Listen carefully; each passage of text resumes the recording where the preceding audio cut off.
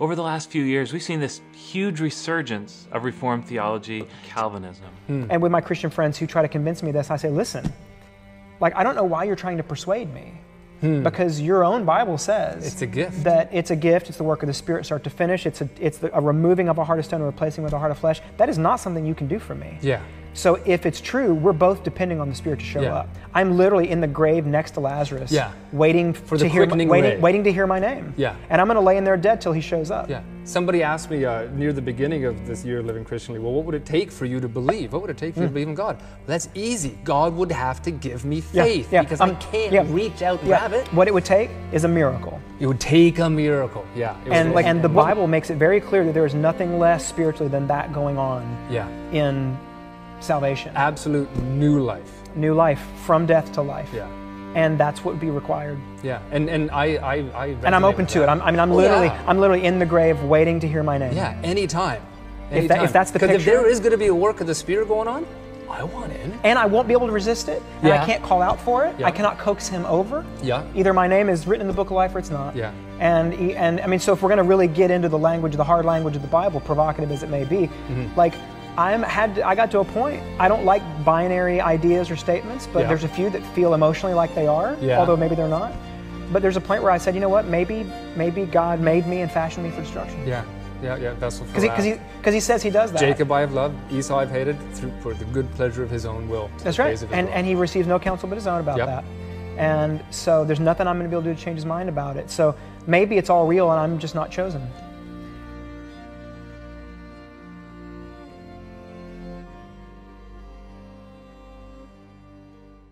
Hey, welcome back to Living Christian. My name is Jason Breda, and today we're going into the last video in this series of why I am no longer a Calvinist. Thank you so much for sticking around and watching these videos. I hope they've been a blessing and a help to you. And if you are a Calvinist or still a Calvinist, after watching these videos, thank you for taking the time to actually hear a position that is different than yours. Today in this video, we're going to go through a whole host of different reasons why I think there are so many people that are attracted to Calvinism. Toward the end of the video, I want to give my top 3 reasons as to why I believe people are so drawn to Calvinism. Along the way, we're going to talk about some resources that are helpful from a non-Calvinistic position. I want to give a list of really hard and honest questions that the Calvinist has to wrestle with. If you hold to the Calvinistic doctrines of grace position, these are questions that are going to be good for you to ask, to validate and actually work through, okay, why do I believe what I believe? Is this the truth? These are some questions that you need to ask yourself. So with that, let's dive in.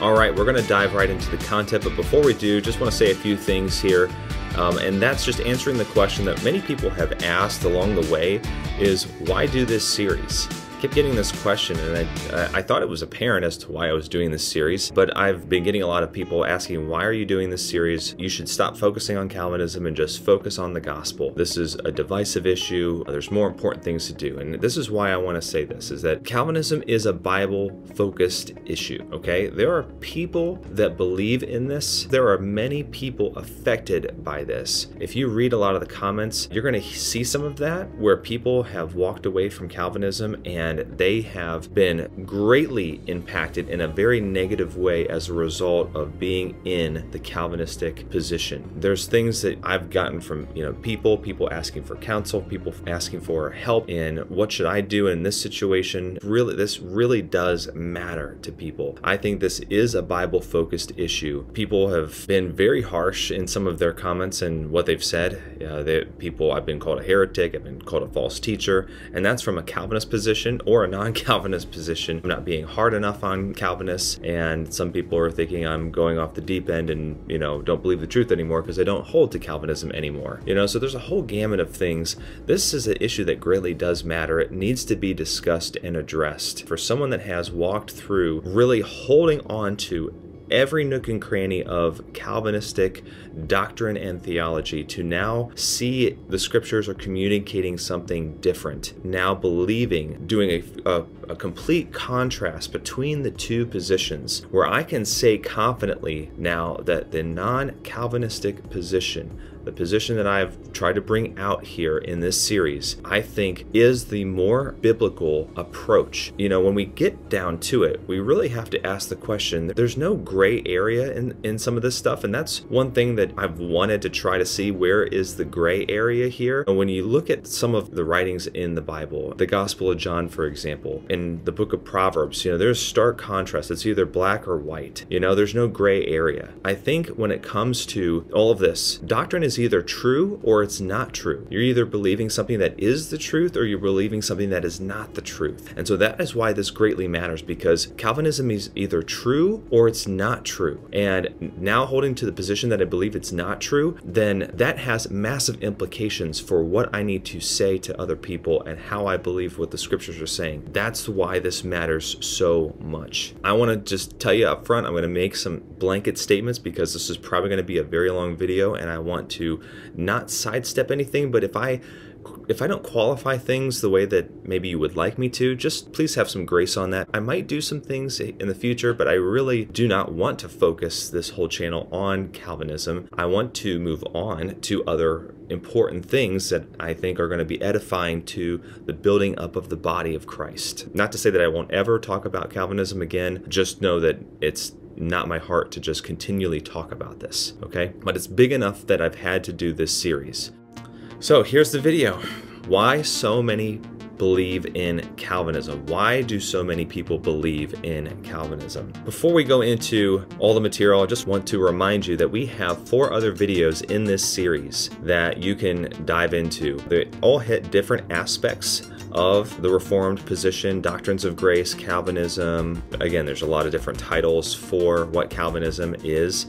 And so you can look at those videos and they each tackle a different aspect of it. And obviously today's is going to be tackling a different aspect as well.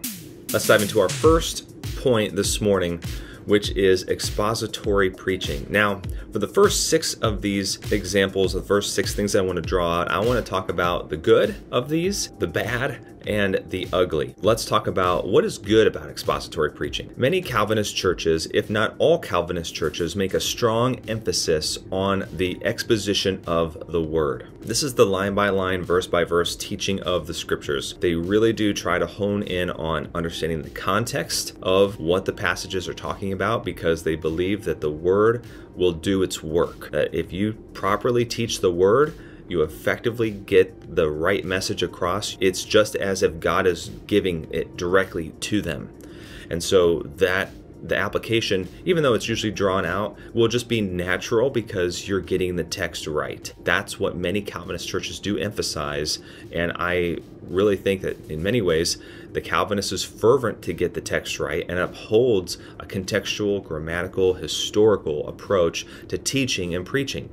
They preach with passion and zeal, and they have a strong desire for people to know God and His Word. There are many great preachers, so many preachers that I have respected for years. In so many ways, I've respected their ministries, and even beyond what they talk about in soteriology, especially when I was a Calvinist, there were so many other reasons why I respect them for all the work that they have done. But let's talk about the bad aspect of expository preaching, and this is from a Calvinistic perspective, is that while they do emphasize exposition and exegeting the text, they eisegete certain passages by submitting to the Augustinian interpretation of predestination, election, depravity, and more that's kind of wrapped into the whole doctrines of grace theology. So beyond this, they take other texts and they infer it onto the text that they believe into what limited atonement is, bring that onto the scriptures. They don't draw it out of what the scriptures are saying, they add it into what the scriptures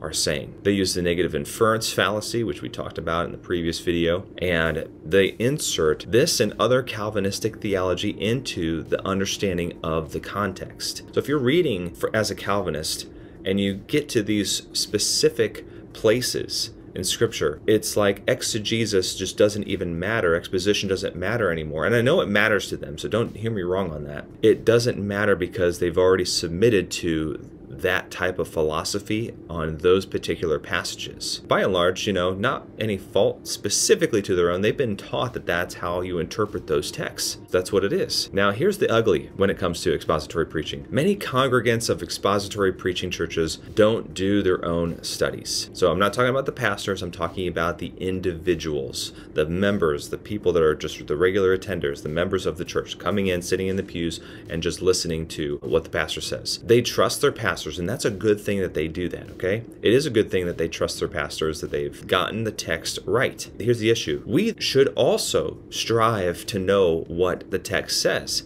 And no matter how logically consistent something does sound, we should never just assume someone's theology because they've done the work. And sometimes that can be a spiritual laziness. That sounds good to me. I'll just believe that to be the case. We should go to the scriptures and validate if these things are true. We really need to do that. I know people who, when asked, what do you believe? Their response has been, oh, whatever MacArthur believes is what I believe. Okay, that's not good. That's not a good place to be in. We've got men that have been faithful many, many years. MacArthur's been faithful for years upon years of trying to exposit the word and to preach the word. He just submits to the Calvinistic presuppositions, systematic, when he comes to reading the text in certain areas of the Bible. And when you have that lens, it does actually go into more than just soteriology. It really affects so much of how you see Scripture. And so all of that's woven into his interpretation of the Scriptures. And because you respect MacArthur and because he's a good orator and things like that, you probably just believe, yeah, he probably has the text right. He's the one who's spent hours and hours studying. But again, what I want to emphasize with expository preaching, that if you can exposit the text and spend hours and decades even really grasping the text, but if you're already coming to the text believing that Calvinism is true, you're going to always submit to that when you come to those texts. So my admonition to you is remove that lens, remove that from what you see, and try to go to the text humbly and without those presuppositions in place, and really try to see if you know if that's what the text is saying. There's MacArthur. Number 2 reason is Heretic Fighters. And if you know MacArthur well, you know that he is a heretic fighter. And I think this is actually one of the things that the Calvinist emphasizes in their ministry. I can't tell you how many Calvinistic YouTube channels there are that are out there to expose heresy, false teaching, and all of that. And so when it comes to heretic fighting, let's talk about the good, the bad, and the ugly. So the good is, just like Augustine is known for fighting against heretics, Pelagius, Donatists, the Manichaeans, even though he brought that back into later in his life, into then submitting to some of that Manichaean Gnostic philosophy. And many Calvinist reformers fought against the Catholic Church. Today's Calvinists also fight against modern day heretics. Bethel, Hillsong, Jesus Calling, Prosperity Gospel, the New Apostolic Reformation, the Word of Faith movement, and so much more. There are so many sects of Christians that are just not good. If you are a fan of Hillsong or Bethel or any of those things, just know that not everything in what they do is not the truth. But there is enough there that is not the truth that I would warn you to stay away from them. Obviously, there are, still labeled as Christianity, like Jehovah's Witness and Mormons, that are definitely not Christian. They're cults of Christianity, but they're not true Christians. Their theology is completely wrong. Where the Bethel and the Hillsong and the Prosperity Gospel are also false gospel messages. They teach a lot of bad theology in them, and I would advise you to stay clear of them.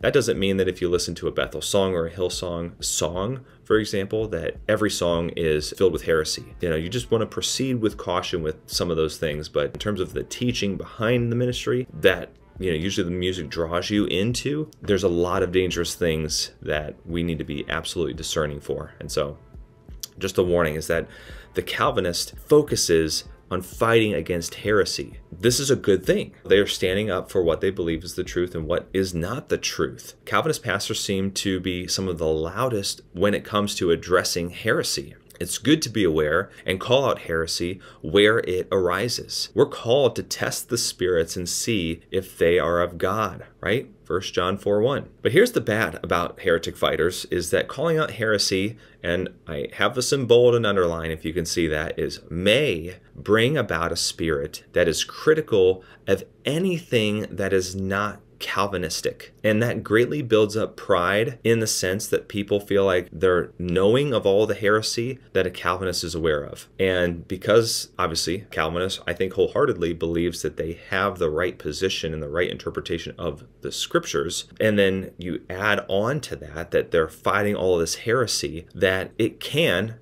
and it may puff you up in pride that you know the truth and all these other people do not. Now, I will say this, is that all of the things that I just mentioned are things that we need to stand up against. They're not true representations of Christianity, okay? So don't hear me wrong there. Calvinists start to criticize others because they've heard famous Calvinists make derogatory remark, not in love, towards a person or movement that builds pride and diminishes love. You know, we need to stand for the truth, but we need to stand for the truth and speak the truth in love. And I have found that Calvinists are harsh. I think harsh and tone of voice does matter. We need to be firm in this, but they're humans, right? They've made some remarks that I think are just very un-Christ-like to do. So what they're doing is good. How they're doing it in all the ways that they're doing it sometimes isn't very Christ-like. And so that's something I think that's just a bad thing, something to be just careful against. And so while fighting against heresy is good, we need to do it in a loving way. My hope is that this video series is a model for how to do that. Hope that I've been able to do that in a model of love. If I'm just yelling in your face, calling you a heretic, you don't believe the truth, you're just a bunch of lies from the pit of hell, you're probably, if you're in that movement, you're probably not going to listen to me. Now, the Lord could use that somehow, potentially, and I think he does in some cases, to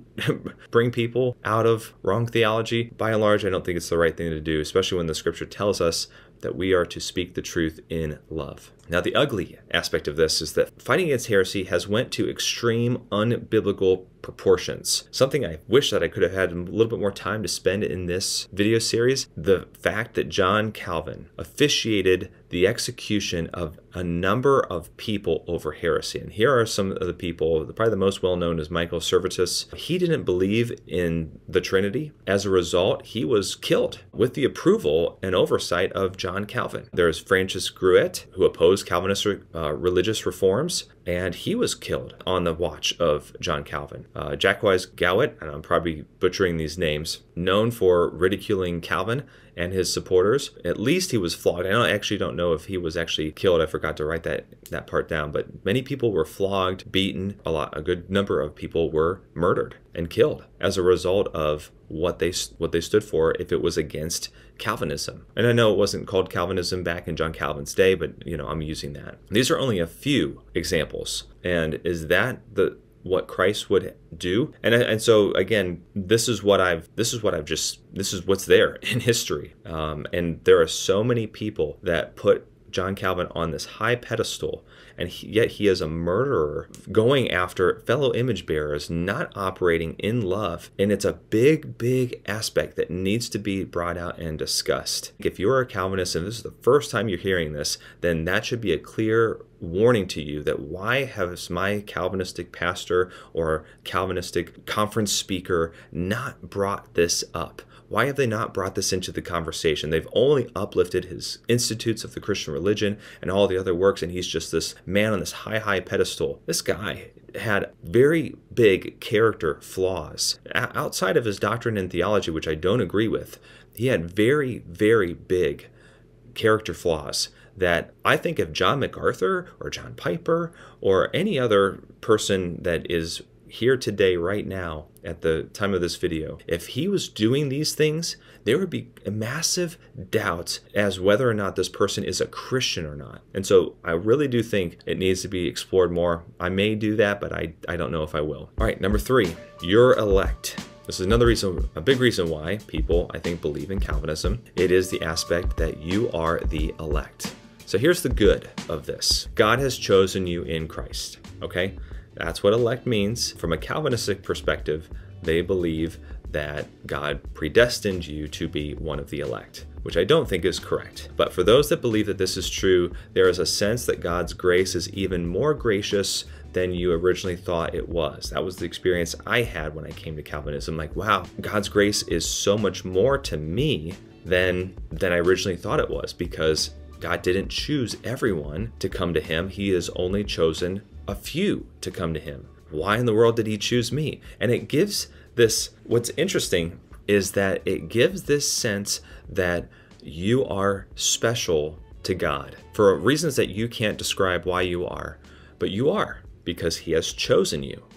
And what it does, actually, what's interesting is that there's a clip from Voddie Baucham that says there's this cage stage moment with Calvinists that they believe that, all they do is they talk about God's sovereignty and their election and, all of this stuff. And he said, you got to put them in a cage in order to wait for them to calm down a little bit, and then you can let them out of the cage, because they're just so intertwined with Calvinistic doctrine and theology. It actually puffs people up in pride when it should be doing the opposite. But I actually don't think it should be doing the opposite, because if you believe that God has chosen you, you are extra special. You are extra special than all the other people that do not believe in Christ. So there is, whether you believe it's something that you did, or which I know most Calvinists don't, or you actually think God has chosen you, then there is, what I see, a lot of pride built within Calvinism. Here's the bad. It's a wrong hermeneutic, all right?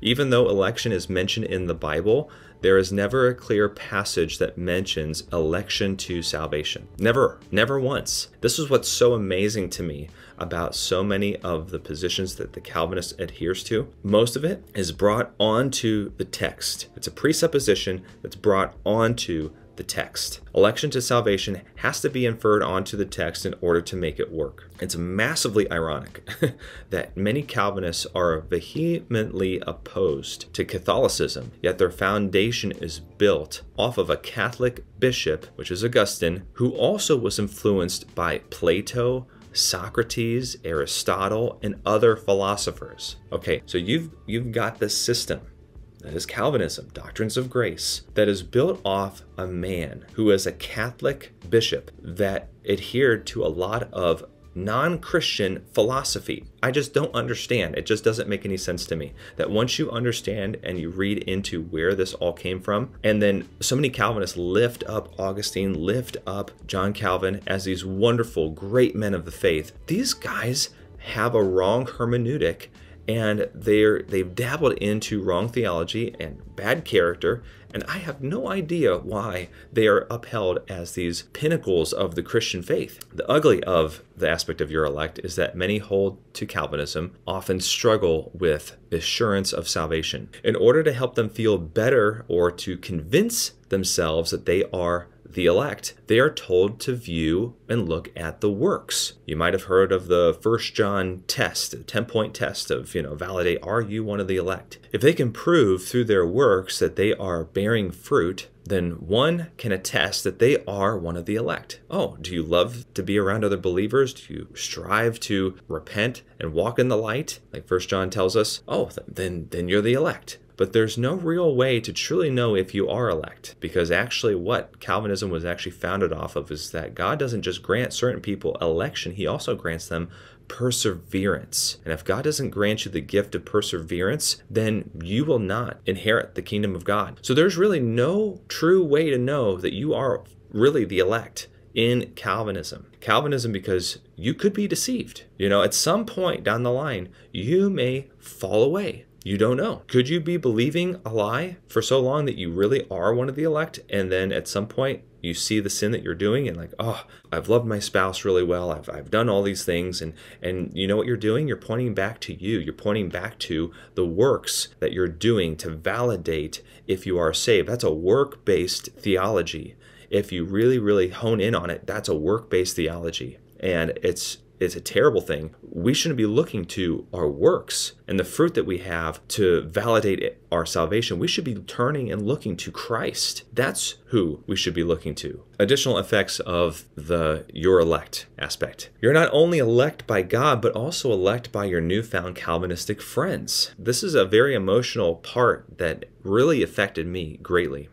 You start listening to all the well-known and popular Calvinist preachers, teachers, speakers, because they are the ones that you should listen to, and if they are not a Calvinist, then you should proceed with great caution, which may just cause one not to look into someone else's teaching out of fear that you'll listen to something heretical. Now, I understand there are a lot of warnings against, again, heretic fighters.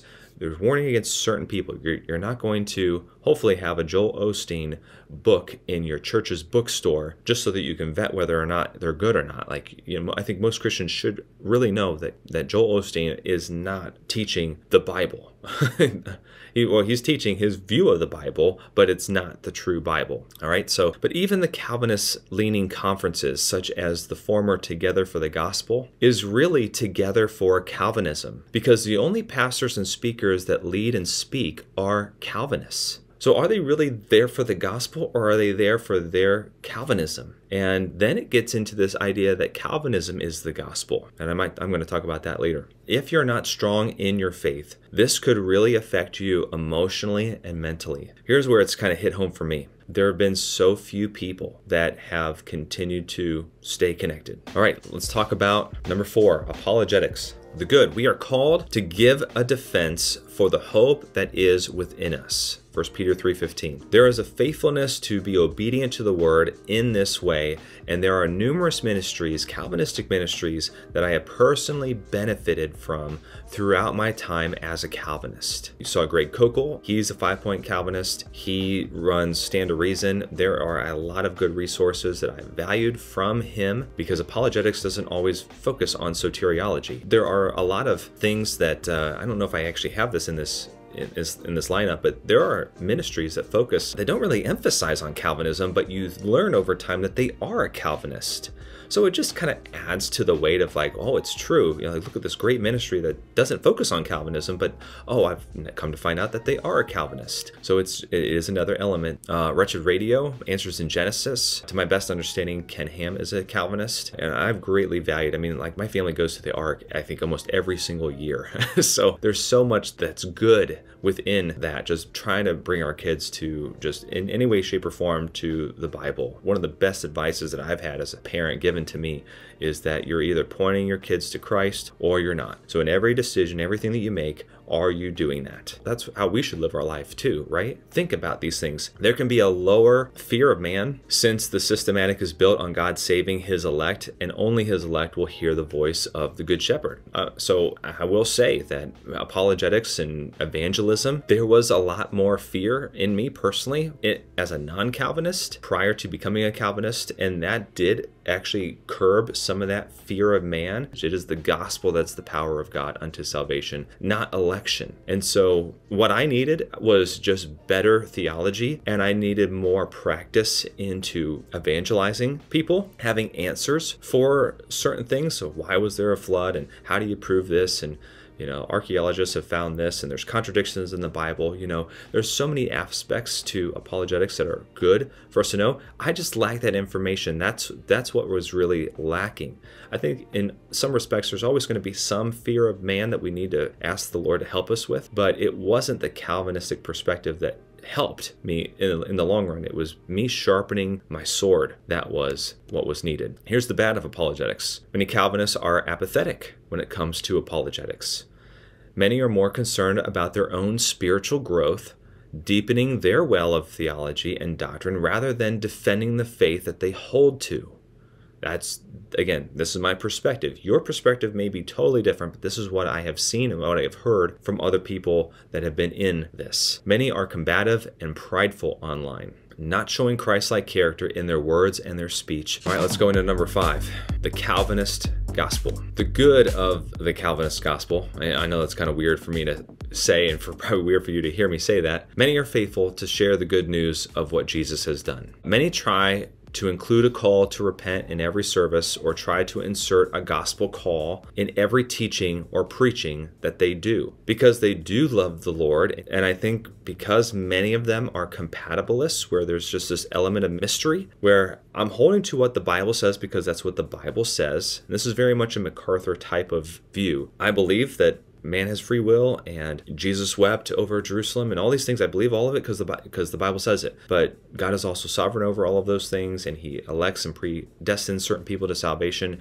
and that's true because the Bible teaches it. How you put that together, I have no idea. It's a mystery. So the compatibilist holds to a lot of aspects of true Bible theology, Bible doctrine, Bible truth, while then also believing in a Gnostic, Manichaean, Stoic philosophy that I think is very, very dangerous. And then it actually merges, which is also crazy because, well, I'll talk about this later about biblical counseling, but maybe it's a good point to just bring up right here is that biblical counseling really emphasizes on using the word as the authority. 2 Peter 1:3 tells us we have all that we need for life and godliness. That is found in the word.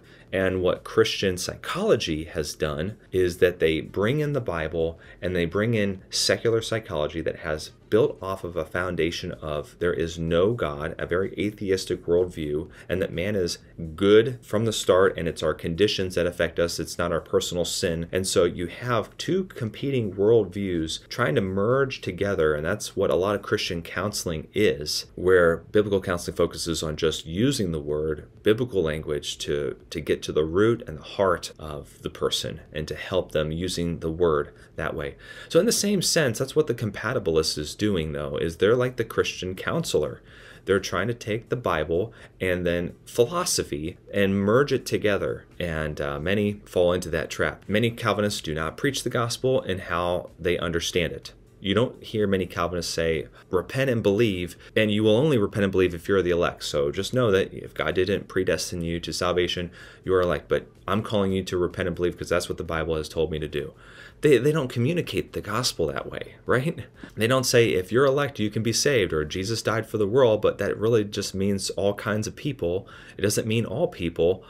So if you are one of those special people that God did actually save through his atoning work just for you because you might be the elect, then you will believe. He'll grant you regeneration and faith, and you will believe. That's not what we're ever commanded to do when it talks about the Great Commission or sharing Christ. There's no examples in the Bible of that's how we're to do it. So well, that's what we're not told to do it that way, but if you really believe it, why would you not? So while I'm thankful that they do preach the true gospel in many respects, I do not like the fact that they hide what they really believe when presenting the gospel to others. They really are holding back on what they truly believe. And I think that's just deceptive. I don't think that's good. I did the same thing when I was a Calvinist.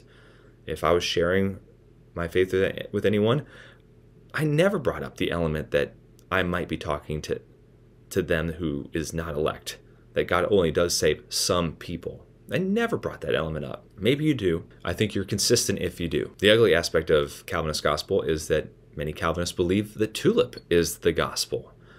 I have had numerous people I know personally and people online that have said in various ways that by not believing in Calvinism, you are not saved. Oh, okay. Well, when you make statements like that, what you're saying is that Calvinism is the gospel. You have to hold to, and then what aspect of Calvinism is it? Is it the T? Is it the U? Is it the L? Is it the I? Is it the P? Is it all 5 points? If I'm a 4-point Calvinist, I don't know the gospel, I'm not saved. Like, what do people mean when they say this? And I think they're all coming from a different perspective, but I think that's incredibly dangerous. And if you see anyone making statements like that online or in person, pray for them, because if they believe that Calvinism is the gospel, they've got a false gospel. Some people have actually said that because I've walked away from Calvinism, that I'm probably going to deconstruct, and their time spent with me to actually hear why I now believe what I believe isn't going to be valid. They need to validate after years down the road, undetermined amount of time, maybe, perhaps, who knows, that I'm still a Christian. I'm still walking with Jesus. It's just that's amazing to me. I've been called a heretic, a false teacher. I've been called Satan as a result of walking away from Calvinism. Many can have hyper tendencies which result in not proclaiming the gospel because God will save his elect no matter what. I think there's an element of that. And I will say this, is that I think there's many people that understand what a hyper-Calvinist is and would say they're not a hyper-Calvinist. In their mind, they're not a hyper-Calvinist, but in practice, they have hyper-Calvinistic tendencies to how they do things and how they treat people. Number 6, hermeneutics and presuppositions. Let me say that hermeneutics is the study of principles of interpretation.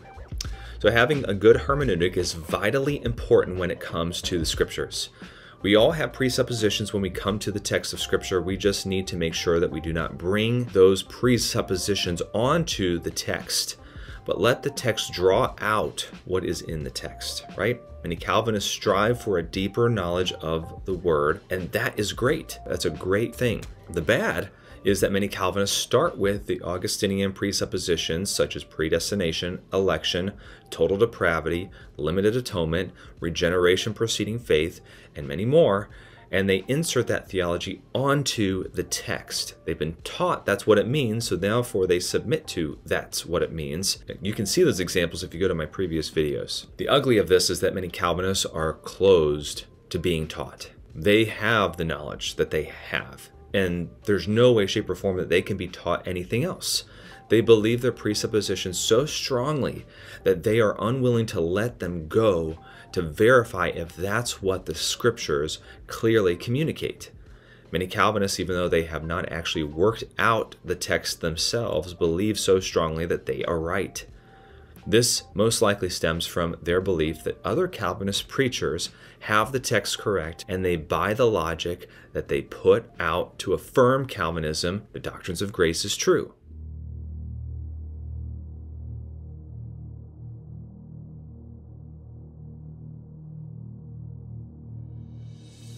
Calvinistic logic and arguments. Calvinists have many compelling arguments that they impose on to others, which for the untrained and the unlearned can sound very convincing. Take this one for example. If there are people in hell that Christ died for, talking about the atonement, his sacrifice wasn't sufficient. I believe that Christ's sacrifice was sufficient for all whom it was intended for. There's not one person in hell that Christ didn't die for. That's the argumentation for limited atonement.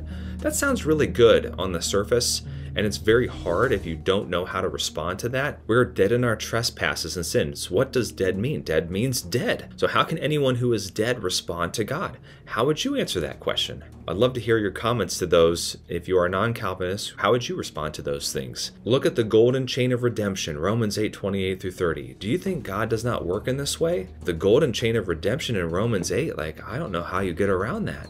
Again, they've never learned what the text means outside of their Reformed position. There's no ifs, ands, or buts about it. Prove me wrong. They lay the burden of proof back on the non-Calvinists to prove what they believe, but do they really want to listen? In many cases, I've found they don't. The Calvinist knows how to defend their understanding of Romans 9, Ephesians 1, Acts 13:48, and many more, which many non-Calvinists, I'll just say, are not confident how to respond. You know, the non-Calvinist has believed the true gospel, but they've not really been intertwined with what Calvinistic doctrine and theology is. So when they hear it, the arguments that Calvinists have and the logic that they have to bring about their cases are massively strong. And for the unlearned and the untrained, it's hard for them to combat that because they've not had to do that. They've not learned how to work through the scriptures in that way before, or how to really pick apart why that is not true. Now, thankfully, thanks to YouTube and other resources that way, there are more voices coming out. The more that I've posted these videos, the more YouTube is recommending other people that believe as I do in many respects. And so that's been encouraging that there are a lot. Going back to just the way that the YouTube algorithm works, if you start looking at the other side and really listening to what other people are saying, it's not just like one voice over here. It's not just Leighton Flowers. Okay, it's not just Soteriology 101 that is the non-reformed position of understanding the text. There's so many others. Calvinism is taught. R.C. Sproul admits that when he was in seminary, his professor wrote on the board, "Regeneration precedes faith." and thus began the indoctrination of Calvinism into or onto R.C. Sproul. John MacArthur, who if you listen to his older sermons, preached and teaches not like a Calvinist at all. Then you will find clips, I'm going to play them here in a moment, of John MacArthur admits that it was R.C. Sproul that influenced him. He was accused by John Piper of being a closet Calvinist. Take a look at this video. Put Puritan sermons at the back, and I can't remember what you said. I said, "Are you a 5-point Calvinist?" This is in front of 500 guys. I've never heard him say this. And he said, "Yes." And I said, "How come nobody knows that?" And you said something like, "Well, the older you get, the more free you are to say what you think," or something like that. Well, I was just going to say regarding the great-grandchildren, I'm trying to move them from M&Ms to 5-point Calvinism. That's a good way to do it. Yeah. Started talking like a 5-point Calvinist and throwing labels around. I didn't want to cut the cords. I wanted to bring them along. And I thought the only way I can bring them along is to bring them along exegetically and expositionally without unpacking everything in labels that would put barriers up.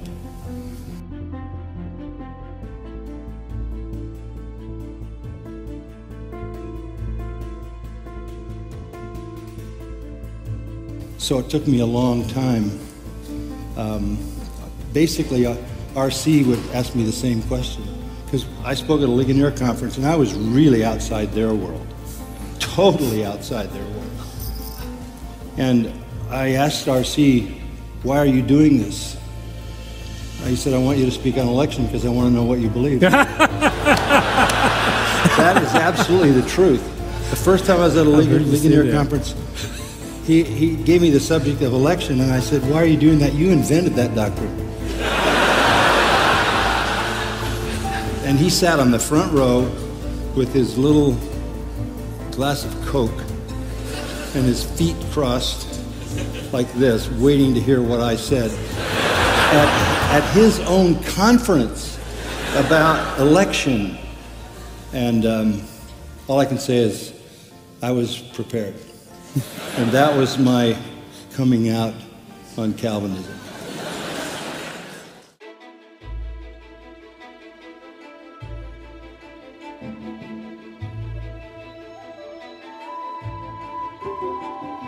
I don't know anyone personally that came to Calvinism that was not taught Calvinism first. In fact, every Calvinist I know has admitted that they were an Arminian first. So many pastors went to seminary or taught by their church pastors on how to pastor and shepherd people and how to preach Christ. Many of them taught Calvinism.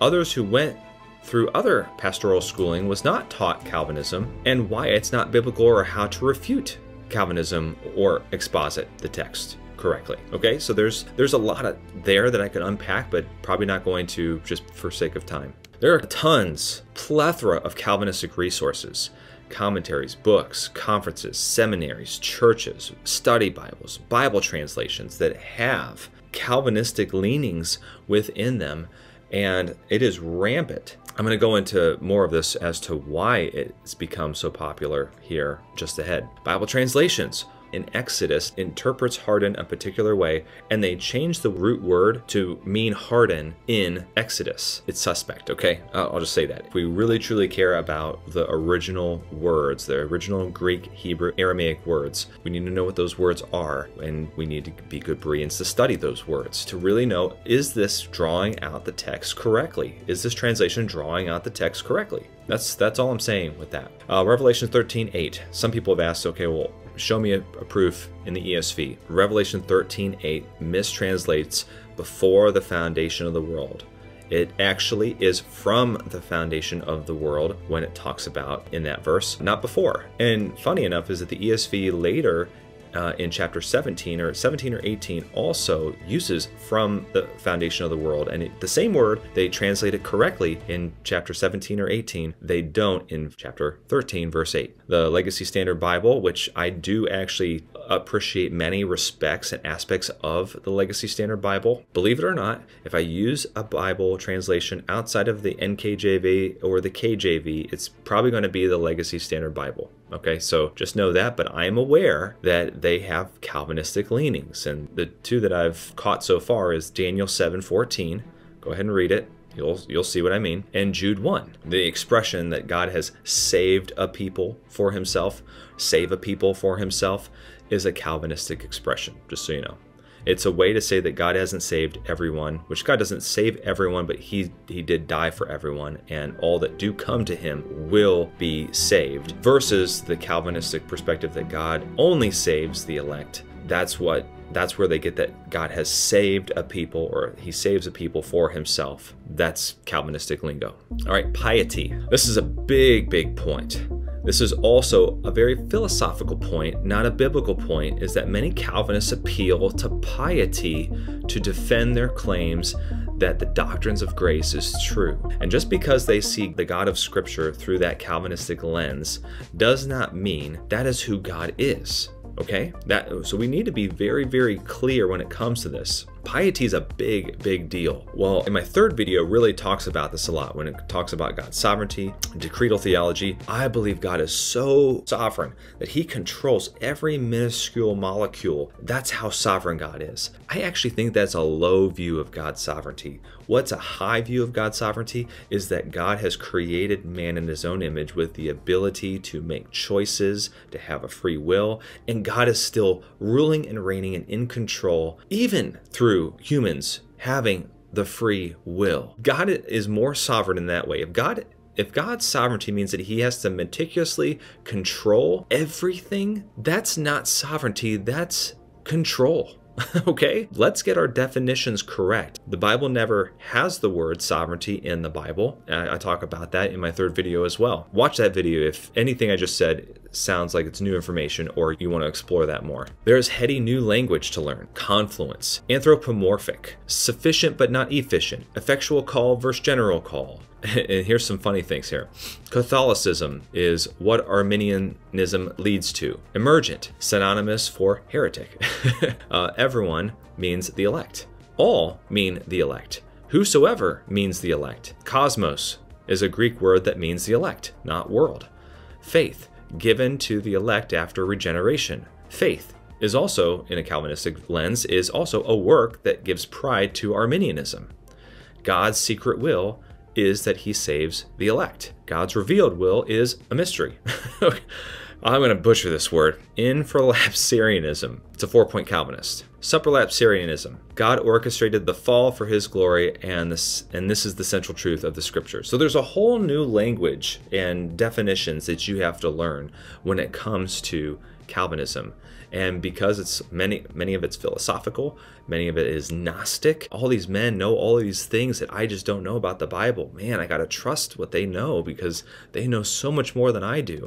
There's so many titles for Calvinism. Calvinism, Reformed theology, Augustinianism, the doctrines of grace, Reformed tradition, Protestantism, Reformed Christianity, Reformed just in general. Tulip, there's a strong emphasis on God's sovereignty. All of that is wrapped up within Calvinism. There's so many types of Calvinists. There's 5-pointers, 4-pointers, 3-pointers, there's determinists, there's compatibilists, there's Dorian, there's neo-Calvinists, there's the new Calvinists, there's hyper-Calvinists, there's high Calvinists. Calvinism hit the internet and media by storm. Okay, as the internet was becoming a thing, now it's prevalent now, but as it was becoming a thing, there was something going on. Tim Challies, who is a Calvinist, his perspective believes that the resurgence of Calvinism came from the church growth movement that weighed heavy on pragmatism. A response to the church growth movement was twofold. This is what he says. First, this is where the emergent church came from. They downplayed doctrine and theology and focused on community and authenticity. Rob Bell is one of the leaders in this movement. We all know Rob Bell now is not walking in the truth. He became Oprah's spiritual leader, and he rejects the aspect of hell, and he's walked away from many tenets of the Bible. And I know people personally that have been greatly devastated by that whole situation.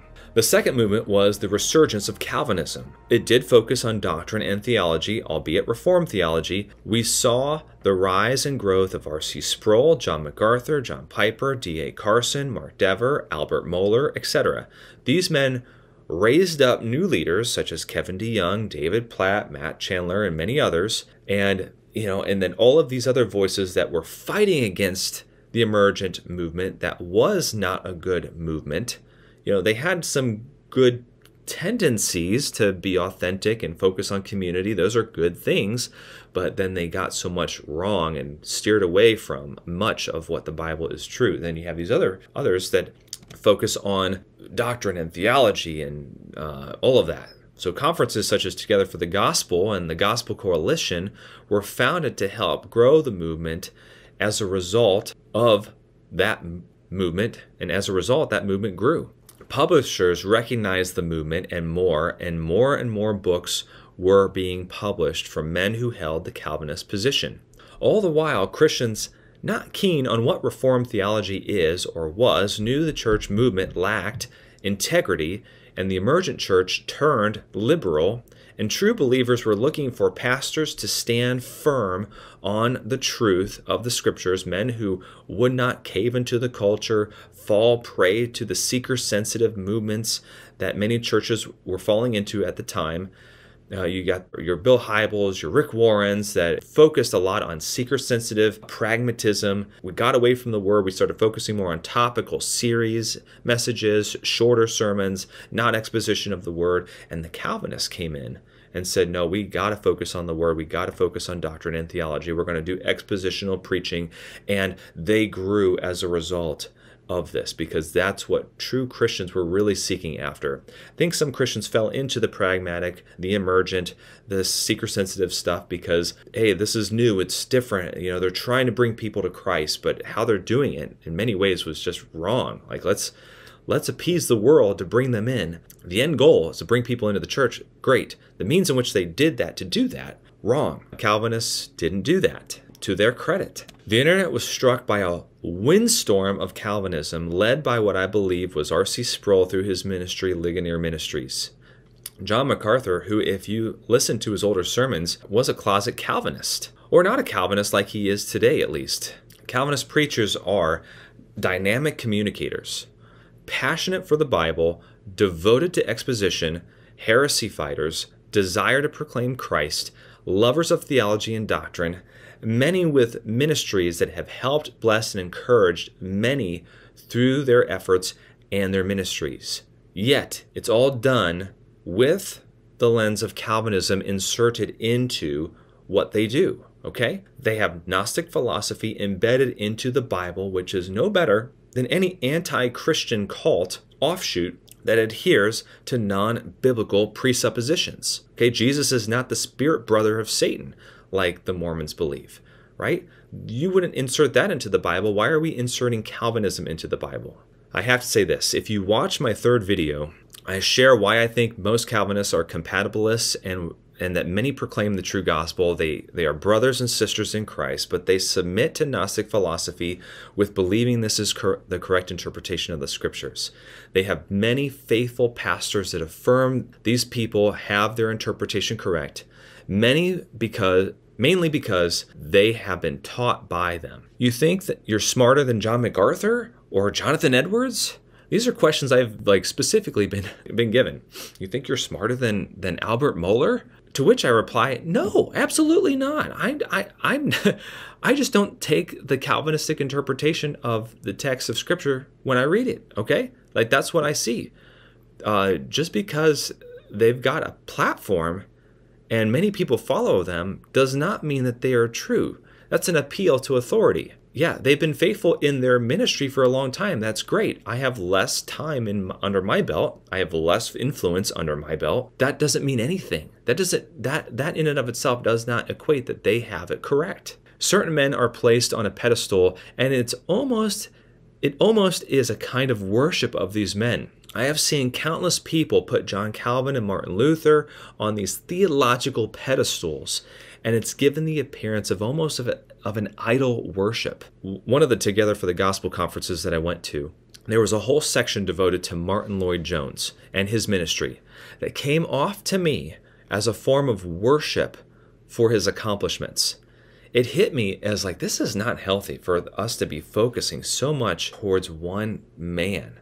Like, this is together for the gospel. Why are we focusing on one man's ministry and really putting them on this pedestal? You know, so it never hit me right. There's a clip that can be found of Ligon Duncan at Grace Community Church. I'm going to show it here in a minute, telling an audience member how to understand the will by advocating the book by Martin Luther. This question is a good question. It comes up repeatedly, not only from the time of Pelagius, it came up with the Wesleys.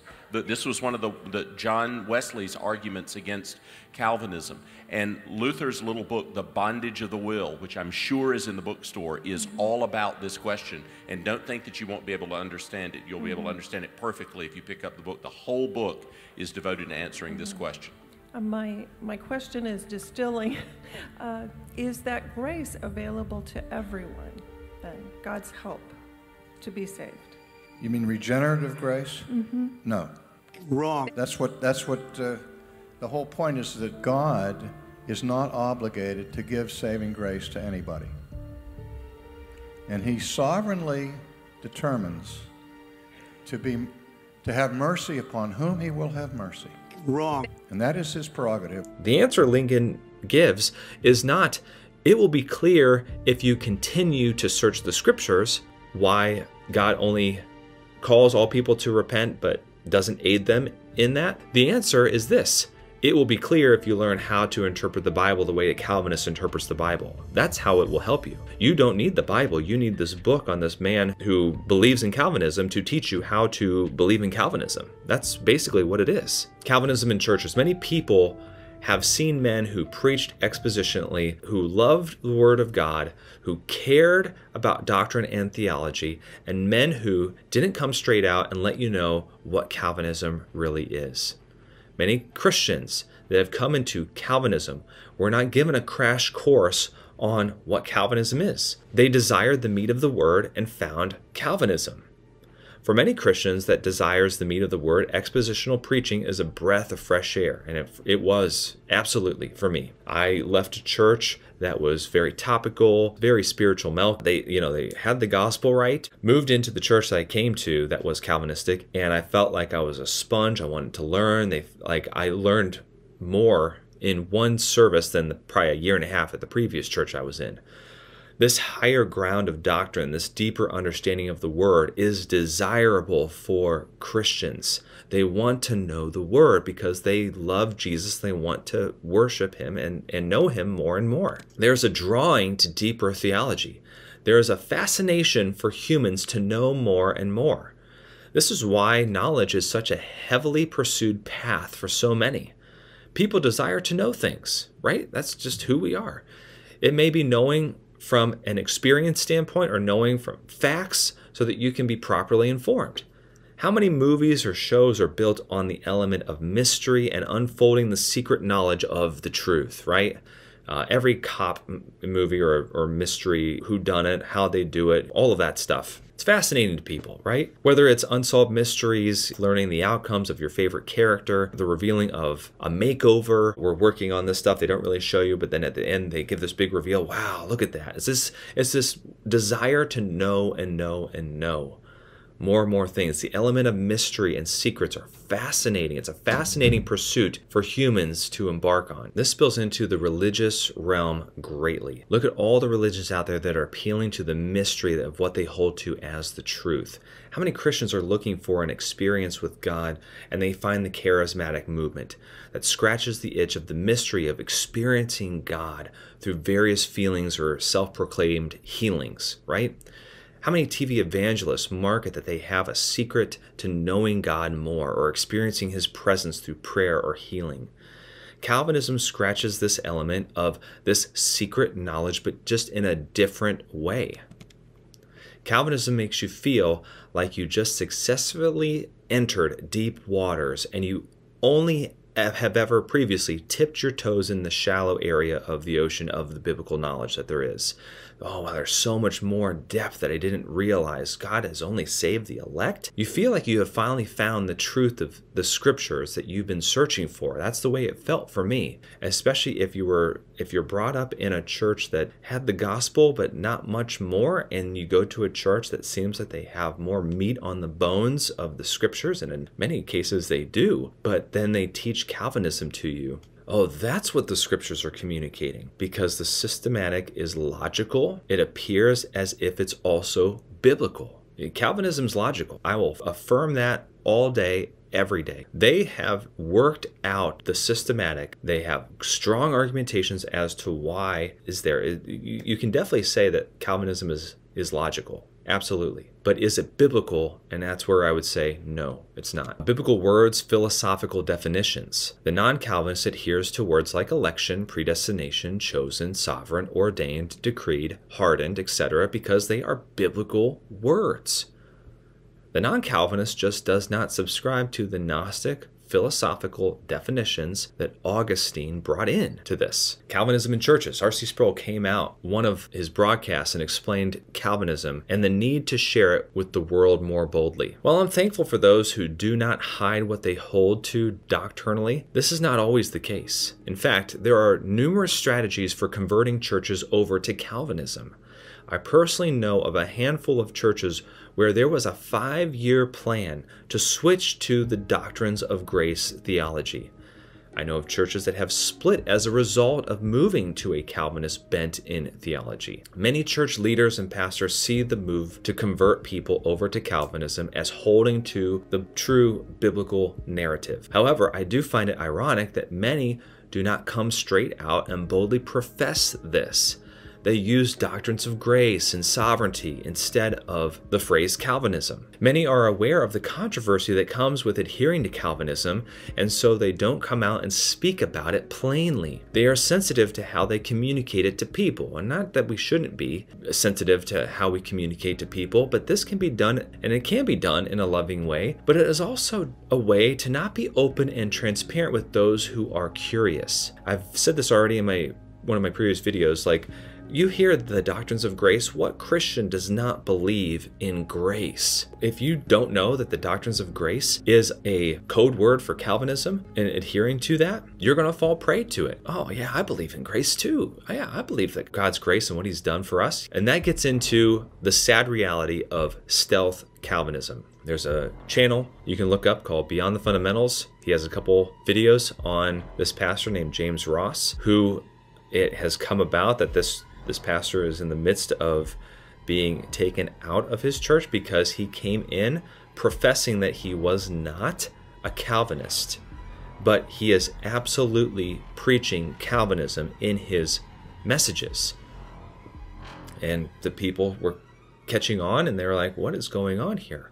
Sadly, there are some men that purposefully have accepted a pastoral job at a non-Calvinist church, declaring that they are not a Calvinist, blatantly lying. And then they try to get the job with the intent to shift the congregation over to Calvinism. Again, this is a very un-Christian-like thing to do. It's a very pragmatic, like the means of not disclosing the truth will justify the ends because they will truly know the truth after I really take them through Calvinism. My appeal to you, Calvinist pastor, is this.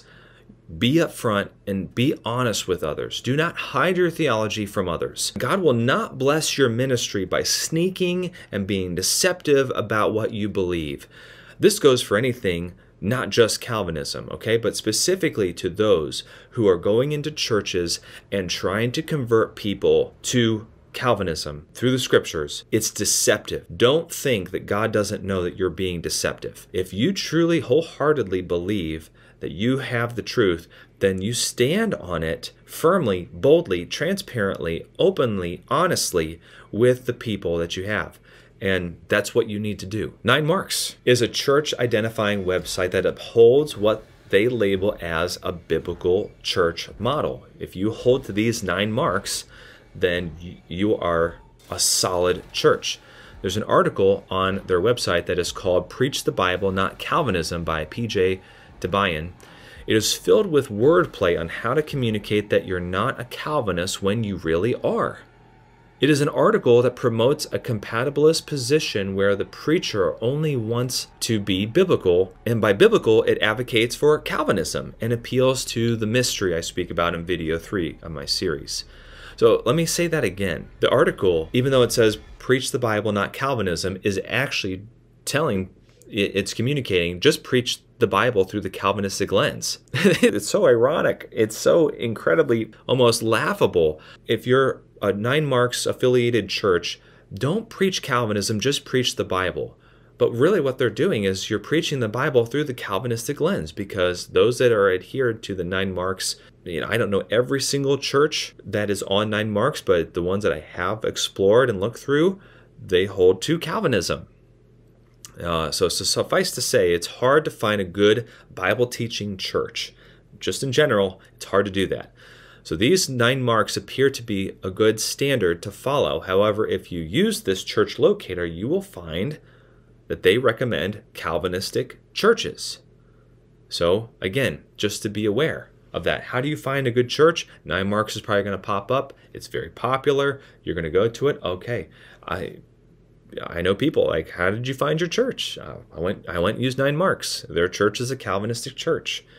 And so it's an identifier. And again, for the untrained, the unlearned, you would not know.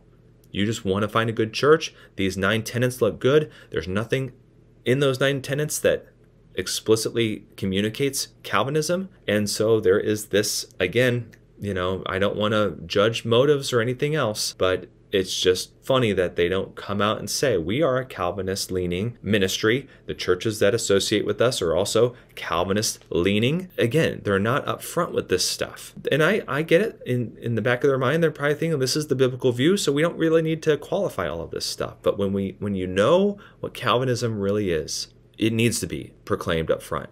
You need to be open and honest up front about this stuff. Okay. Next, cognitive dissonance is a concept that refers to the discomfort or tension that arises when a person holds to 2 contrary beliefs, attitudes, or values. This is what I believe happens to most Calvinists. They appeal to mystery. God is completely sovereign over every minuscule molecule, and humans have responsibility and is culpable for their sin. I don't know how God works in this way, but it's true.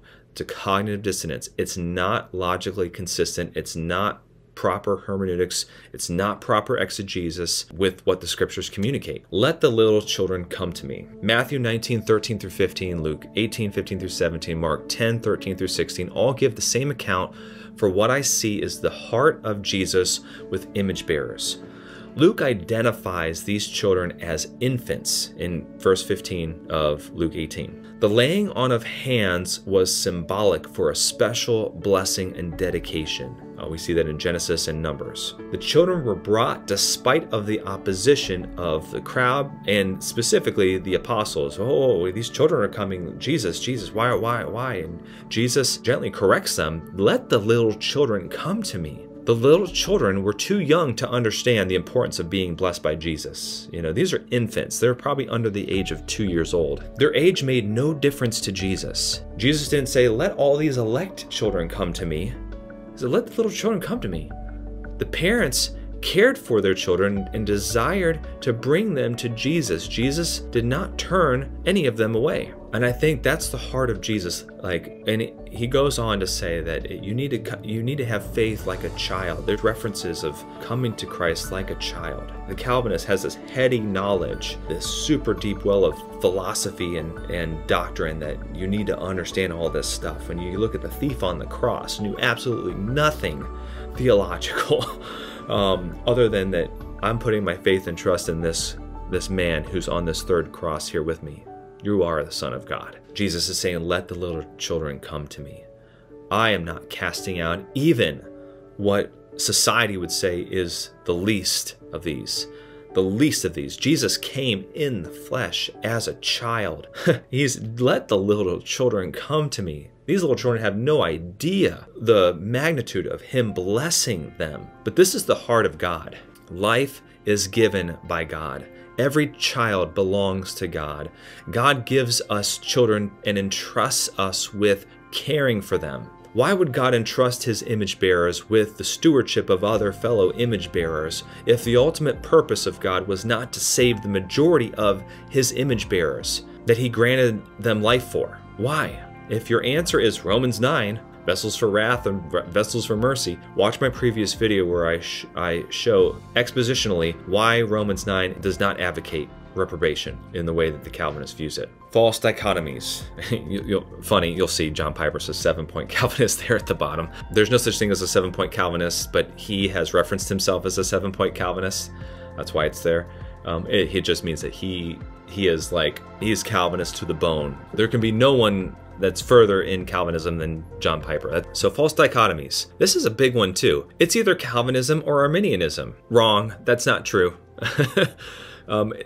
Arminianism is diet Calvinism. It's Calvinism light. That's what Arminianism is. They still start with total depravity. Romans 9, along with 90% of the other Calvinist proof texts, claim the text is either their view of salvation or a different view of salvation or soteriology. So Romans 9 is either the Calvinistic view or it's the Arminian view, which is by and large what they tend to do. And they advocate that you either have a Calvinist bent or an Arminian bent. God is sovereign or he's not sovereign. Okay, come on. I mean, like, really, he's either sovereign or he's not sovereign. Okay, we believe that God is sovereign, but we don't believe that God is meticulously controlling, arbitrarily selecting certain people. All right, we have a different definition of what sovereign means, which is more accurate to what sovereign actually means than what Calvinism says sovereign is. Man can either save themselves or God has to be the one who saves them. Again, a false dichotomy. That's not true. It's either man doing the saving or God doing the saving. Well, who does the saving? God does. God effectually atones for his elect, or his atonement is for all, which means that Jesus is a universalist. No, again, that's so wrong, okay? But if you believe in the Calvinistic lens, you probably have heard a lot of these false dichotomies. Children's programs. You see the New City Catechism, you see Adventure Club, both are laden with Calvinistic doctrine to teach kids at a young age when they don't even really know how to even grasp some of this stuff, which why some, I think, Calvinist churches don't emphasize this stuff when kids are small. They bring it out when they're much older. In some cases, it's not till the college and career phase that this really starts becoming prevalent. But children's programs. Some churches are soft when it comes to Calvinism towards children's programs, while others will catechize from the start as early as possible. I know of some personally who share with me their child went through a period of sleepless nights and throwing up because they were so concerned that they were not elect. They didn't know if they were elect or not. You know, that's a big issue. The antidote for assurance is to view your works, to view if you are elect. This is the 1 John model, like I mentioned earlier. It points you back to seeing the fruit of your life, the fruit of your works. So the fruit of your works and what you've done, you look at instead of Christ and his finished work on the cross.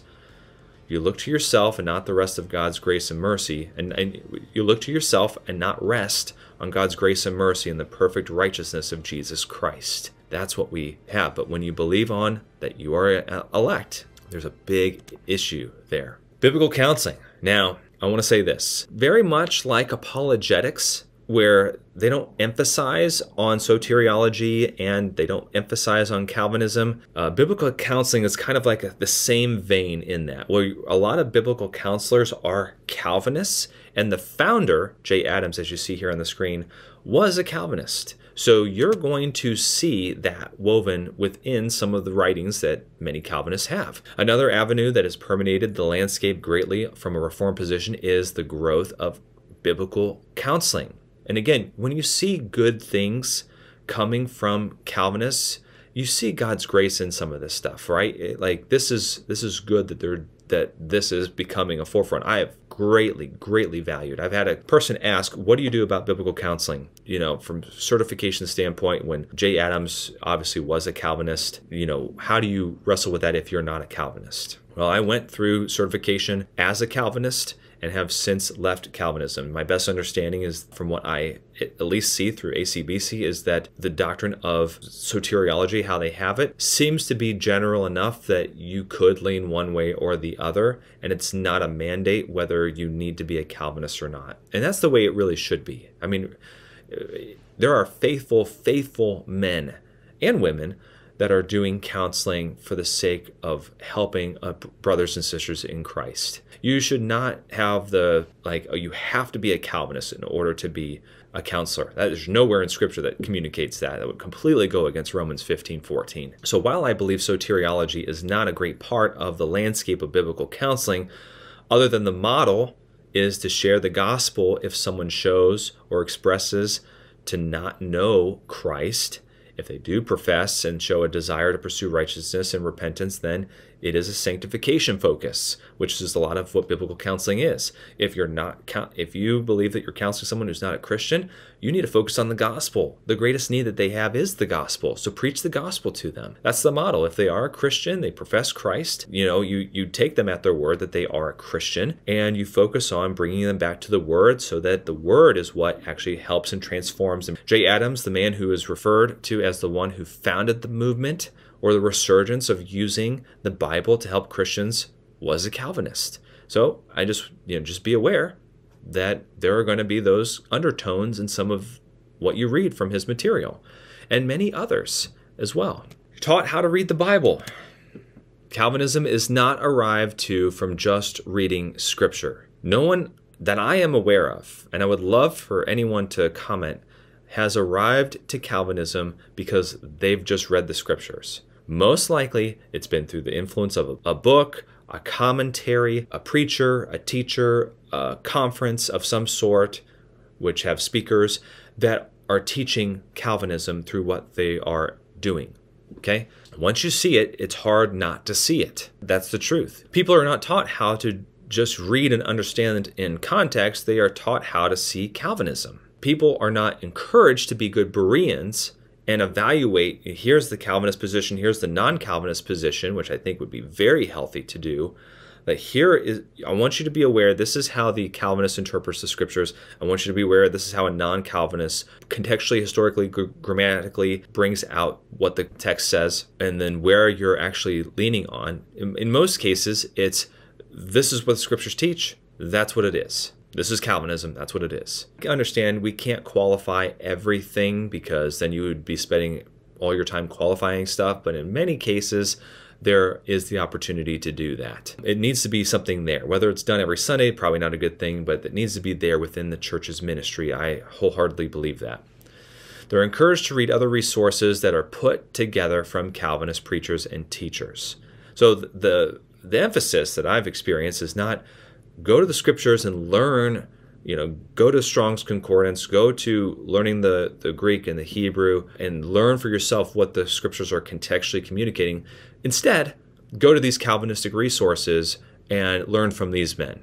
These are men that we trust, learn from these men. And then just teaches you Calvinism. Many have not removed Calvinistic presuppositions and embarked on an open and humble exploration of the Scriptures, which is what I am really admonishing everyone here to do. All right, here we go. My top 3 reasons why so many believe in Calvinism.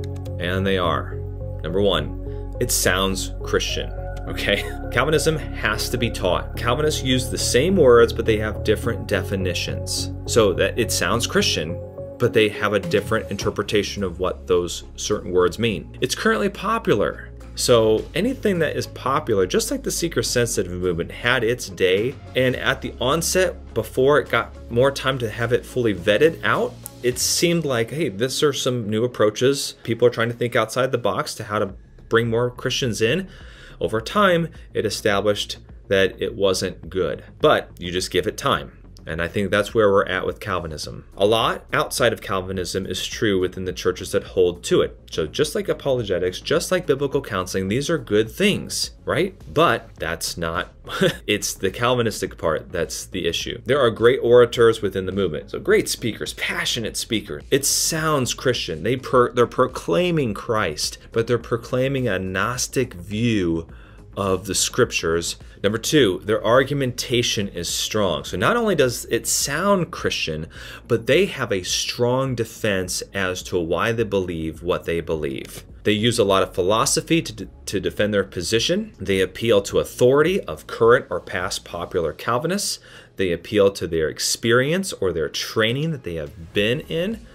And the non-Calvinists struggle to defend against Calvinism. So that's why ministries like Soteriology 101, Beyond the Fundamentals, and others emphasize a strong defense against Calvinism, a hermeneutical, exegetical approach against Calvinism. That's what these video series is also for, as well as to give you a non-Calvinistic view. There are biblical positions that are non-Calvinistic, but when you're in Calvinism, you think that Calvinism is the only way that the Bible is taught biblically and accurately. It's not true, but the defense is strong.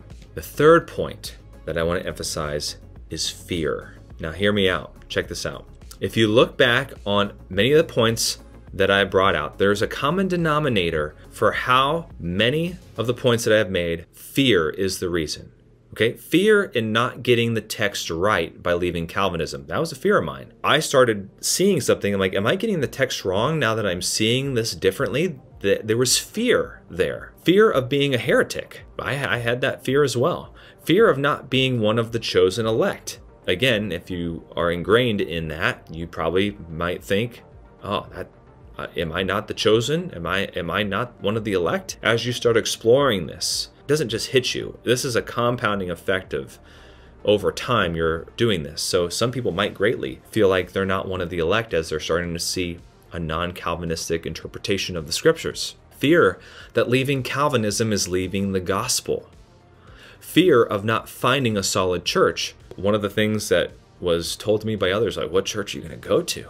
There's no other churches around here that I'm aware of that are going to be a good Bible teaching, preaching church. And so there was a fear. Where are you going to go? Where else is there a good church? There's fear. Fear that you might be wrong if Calvinism is not true. That was a fear. Could I be wrong? Past 10 years of my life that I thought something was true, it actually may not be true. There's a fear that comes in. Fear of what your friends will think. So fear of man. There's a fear your friends will still want to be your friends. Losing your circle of friends. There's a fear there. And sadly, that's what has been the result for me and other people that I know. Alana L., who's on YouTube as well, I did a back and forth conversation with her on her YouTube channel, has experienced the same. There's been a just disconnectedness with people from the church. It's like this breaks apart. Like, we're brothers and sisters in Christ that if you truly are in Christ, we are brothers and sisters in Christ. We're going to be in heaven together someday. Together, right? Because it's not a matter if you believe in Calvinism or not. It's, has the gospel saved you? Have you believed in the gospel? Have you put your faith and trust in him?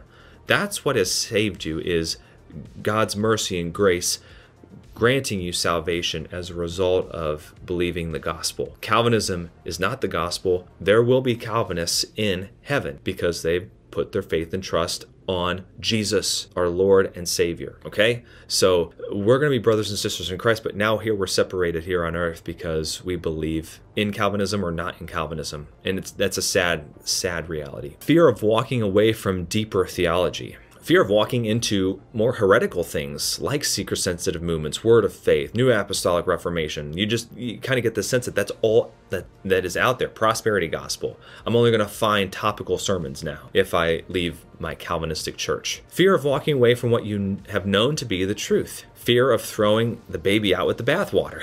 There's so many ways that could be exploited and expounded upon. Fear of losing your salvation and deconstructing. Fear of missing out on pastoring a church that you've invested so much of your time committed to.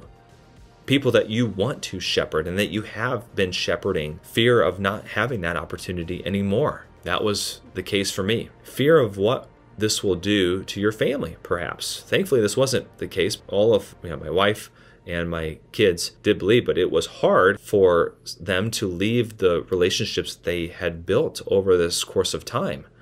And so I know that is the reason why some people end up staying.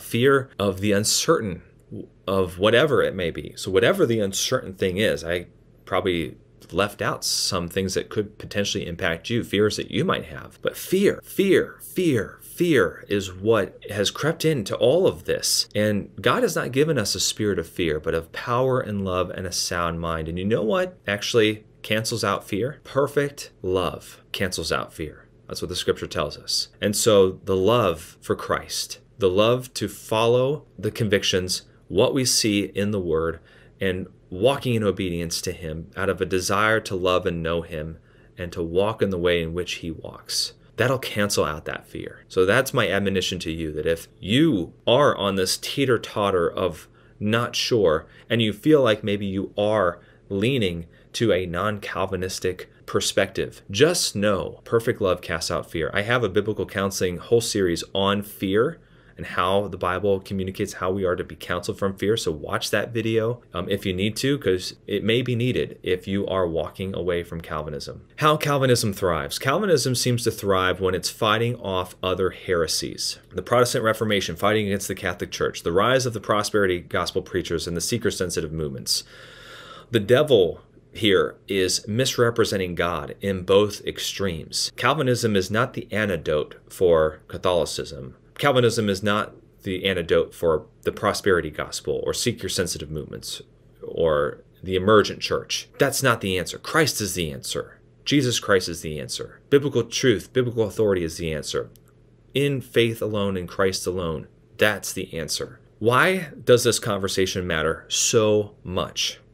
God's character and biblical accuracy, okay? I think the Calvinists would agree. If we can agree on anything, this does truly matter, because we're both trying to defend God's character and biblical accuracy and biblical authority. Satan is very crafty, and he desires to twist the truth and to twist who God is and God's character. Did God really say whosoever believes will be saved? Did he really say that? Isn't God so much more sovereign when he controls every passing moment and all the details that are intertwined within? Isn't that how God is more sovereign? The devil wants to take God's character and run it through the mill, and he never does it sometimes so blatantly that it's obvious. It's mixing a lot of truth with lies. Did God really say that you will surely die? You know, this is what Satan does. And this is why this series greatly matters. We all want to uphold God's character, but we all need to be discerning against the schemes of the enemy. The fact that historical records do not show proof of the Calvinistic lens on these doctrines until Augustine should in and of itself make you doubt significantly of its validity. That 400 plus years passed in the early church before these doctrines were brought out by Augustine from Manichaeanism, from Gnosticism, and that Augustine didn't even hold to that. Watch my first video on this and you'll hear more about this. And there's so many more resources out there that go way deeper into understanding that mine, I feel like, is just scratching the surface on that stuff. It's just to really just be an entry level of understanding of why these doctrines have come in. Just know there are many more resources out there that I would strongly recommend. And so one of them, I'll just go, point number 3 is Augustinian Calvinism by Ken Wilson. There's a shorter version and a longer version. I mean, start with the shorter version. It's like $14 or $15 on Amazon. You can get that. I'm going to leave a link in the description below. I strongly recommend that you understand where this Calvinistic theology was rooted from and where it came from. So it's Dr. Ken Wilson. You will do yourself a good service that if you don't understand the roots of this, you need to. You really do. Christian Theology by Adam Hardwood, phenomenal resource. He goes over all the different ways that Christians have theology, and he has a leaning on what he shows to be biblical, but he does a good representation of Calvinism throughout and where Calvinism is applicable. It's not just on Calvinism, it's obviously all the things that relate to Christian theology, but there is an aspect of Calvinism, and here is the Calvinistic worldview, and here's the non-Calvinistic worldview, and this is how different Christians believe and see different things that way. And he's not a Calvinist, so Adam Hardwood, I would strongly recommend that purchase. The Extent of the Atonement by David Allen, massive book, expensive book, but I've got a buddy of mine, good brother in Christ. I mean, solid Christian, but he's a 5-point Calvinist. He really holds to the fact that limited atonement is the main driver for Calvinism. Like, it is, like, that is, if you don't believe in limited atonement, then all the other things fall apart. And I do actually agree with that. If you don't believe in one of the 5 tenets, you're not being consistent in your theology, because they have to go together. You can't have one without the other. You have to hold to all 5 to really be a Calvinist. And the extent of the atonement is, in his mind, the strongest argument for the Calvinistic position. So I would encourage you, read the extent of the atonement. You will be just greatly blessed by understanding it. Again, I'm not telling you convert out of Calvinism. I'm telling you to work through things so that you do know that you're in the truth. Be a good Berean. I'm not here to be the Holy Spirit for you. I'm here to tell you that I've walked through Calvinism, wholeheartedly embraced everything within it, and then came to a different position as a result of reading through the scriptures. I don't think that's by accident. You have to conclude one of 2 things is the truth, is that either walking away from Calvinism was aligning more with the biblical truth, or that God has predestined me to fall out of Calvinism if you hold to Calvinism.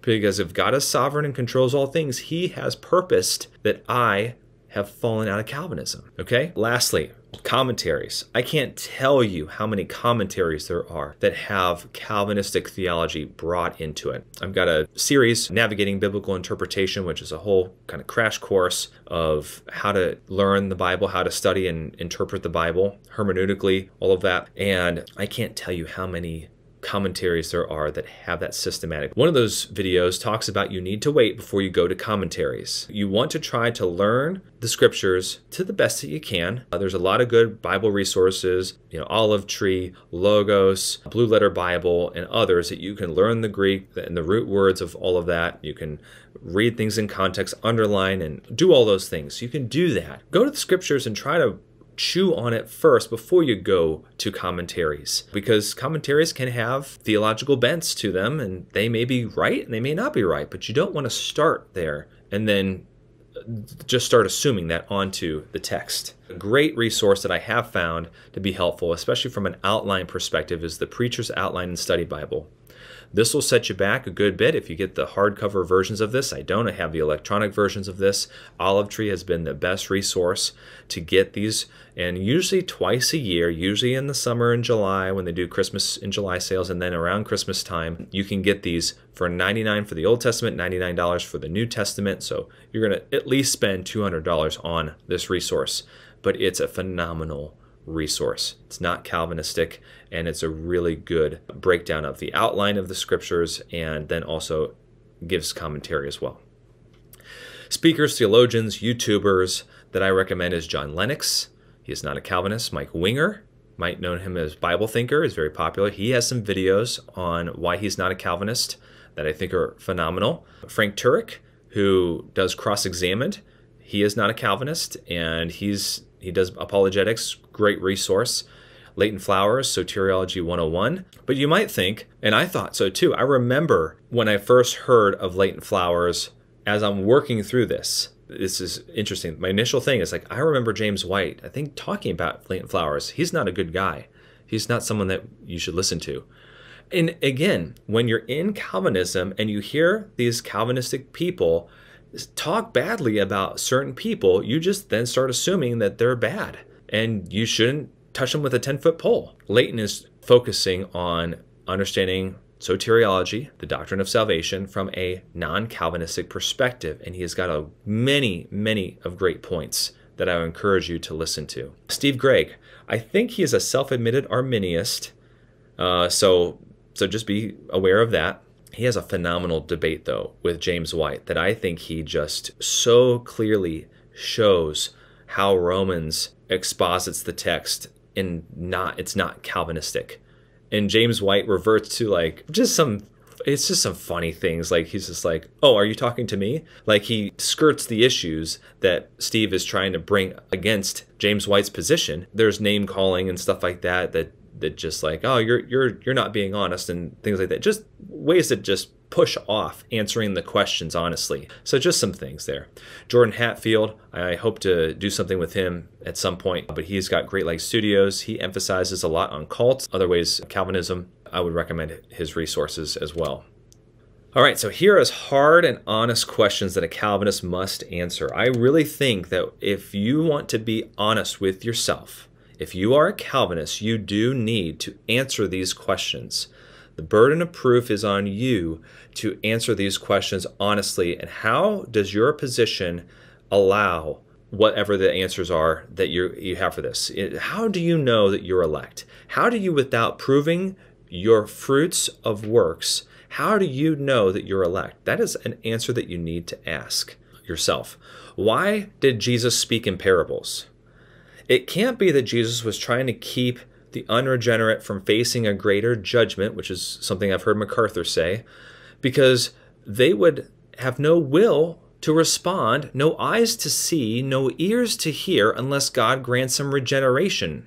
So in MacArthur's position, it's reserving them for stricter judgment. But if they can't see, if they're blind, if they're spiritually blind, they don't have ears to hear, then there is no level of understanding that they're going to have. They can't be reserved for a stricter judgment. That doesn't make any sense. If God needs to grant regeneration first to people, and he only does that to certain people, why would God try to hide something by using parables? Jesus proactively tells us, I'm telling you these things because I'm trying to give you the truth right now. There will be a time when you can proclaim the truth to the world.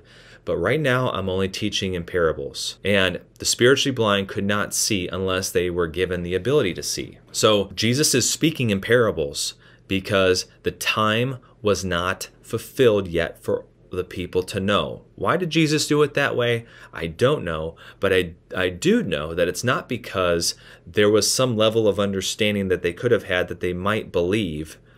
I just know that Jesus was waiting until the fulfillment of his resurrection and then given the apostles to go proclaim the gospel to the world. But for whatever reason, he chose to do it that way. He did. But it wasn't to save people from a stricter judgment. That's not what it was. 2 Corinthians 4:4 talks about Satan blinding the minds of unbelievers so that they will not see the light of the gospel. Why would Satan need to blind those who are already spiritually blind? Why would he need to do that? Is this double blinding? Like, I don't understand. The Calvinist needs to answer that question using things like the killings and murders and rapes and everything else for his glory. Is that what we see God wants? Is that what we see who God is in the scriptures? Absolutely not. This is what I talk about in my third video about this secret will of God. It's dangerous theology. And what else would Satan want to do than to defame who God is and his character? So why would Satan need to blind those who are already blind? Makes no sense. Why does God call people to choose life and to humble themselves if they don't have the ability to do that? It's like God's dangling a carrot and he's saying, yeah, humble yourselves. But the only reason you can humble yourselves is if I give you the ability to humble yourselves. Like, is that who God is? Does he play games like that with us? Could it be that humans have the ability to actually humble themselves and that the will to do that is not what grants regeneration and salvation? Like, I can humble myself. That in and of itself does not grant regeneration or salvation in any, okay? God still does 100% of the saving. I keep emphasizing that. Why would God command all men to repent, Acts 17:30, if they can't unless God aids them by granting regeneration? Again, God's playing games. Why do so many Calvinists struggle with assurance? Not all, but many. If God only saves some, the elect, isn't election what truly saves, and not the gospel and Christ's work on the cross? Seems like the gospel and Christ's work on the cross is just a means to the end of election. You got to answer that question. That's a very good question to answer. It's a very good question to answer. Why is there not one Bible verse, not one, that explicitly states that regeneration precedes faith? Why is there not even one? Why does Ephesians 1:13 tell us that we hear and believe before we are sealed with the Holy Spirit? You need to answer that question. If God tells us that his nature is that he cannot lie, then why would it appear he has a revealed will in Scripture? All can come to Jesus. Jesus will draw all men to himself, whosoever believes, but he has this secret will that only the elect can come or will come. Why would God do that? Doesn't that make God a liar? Whosoever believes. I don't wish anyone to perish, but really I do, because I'm only electing certain people to salvation. That's lying. God is not a liar. And so this whole aspect of there's a mystery, we just don't understand how God can be a liar and not be a liar, is not true. Your position on the Bible is not true. The Calvinistic position is not true. It makes God a liar. If Calvinism is true, then every Calvinist should preach their version of the gospel with full transparency and proclaim that if you are the elect, then God will regenerate you first and then give you faith to believe and grant you repentance. Why hide this in your gospel proclamation if you truly believe it to be true? Why do you feel the need to withhold that transforming truth? If the blind have no ability to take off the blindfolds, then what's it to you if you just come out and say that Jesus may not have died for them, or to say that Jesus may not have died for you, or to say that you may be one of the elect if God has granted you repentance? I'll be praying that God grants you repentance. Friend, this is meant to be hard for the sake of love. I really, really want you to think about this. If you are a Calvinist, I really prayerfully want you to consider what you are holding on to. If you're a compatibilist, you need to examine yourself and ask these very hard questions. The hardest one being, could I be wrong? Could I be wrong?